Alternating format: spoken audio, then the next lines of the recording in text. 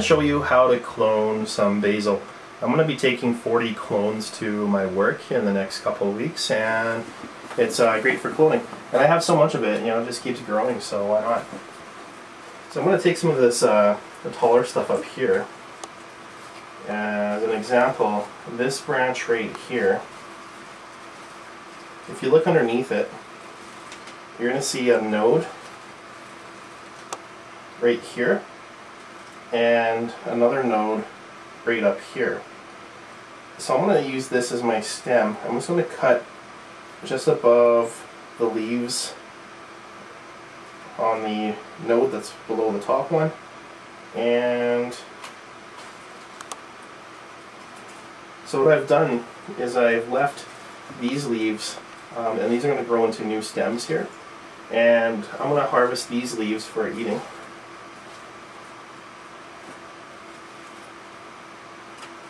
Now the light's going to be able to hit this stem right here, and that's going to turn into more basil plants, and it just keeps generating really fast. And just to kind of show you what hydroponics can do, this is one. Oops. This is one very large basil leaf.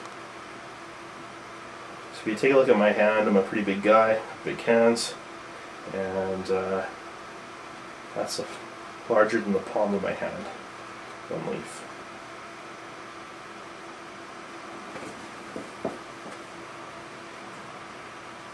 So the next step in harvesting the basil is I'm going to remove the larger leaves, and I'm going to eat these as well. And the reason I'm removing them is because I want to allow the smaller stuff to get more light, and I don't want all the energy of the plant or the cutting to go into the leaves. I want it to go into root production. So these will go into some salads and again some smoothies.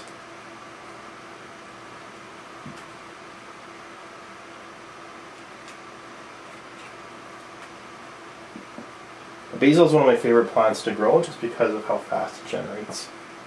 And it smells amazing.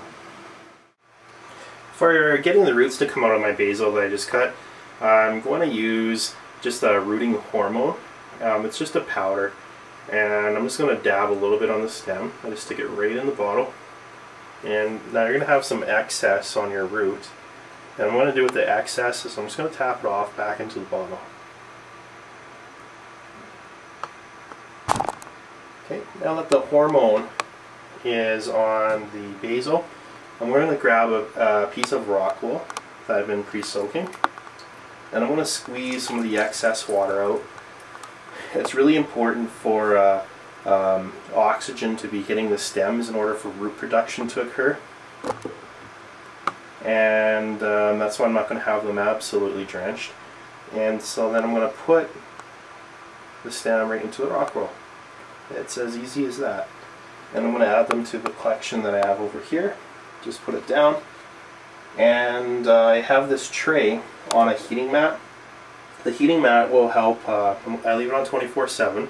It'll increase the temperature, and within a week and a half or so you'll actually see a bunch of roots coming out of the bottom of your rock wool, and then it's ready to transport to your hydroponic systems.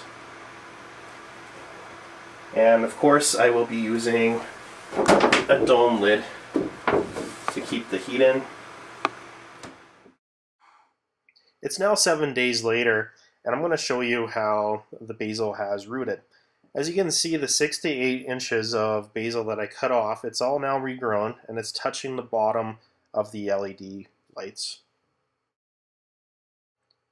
This is what the roots of the basil look like after 7 days. As you can see, they're well established, and the basil is ready to be transplanted to a hydroponic system. If there are any entrepreneurs out there, basil is really easy to clone and transplant. It grows very fast. You can keep cutting it. It'd be great to market and to sell in farmers markets or to grocery stores. This is the amount of basil I clipped just from 4 plants in 7 days.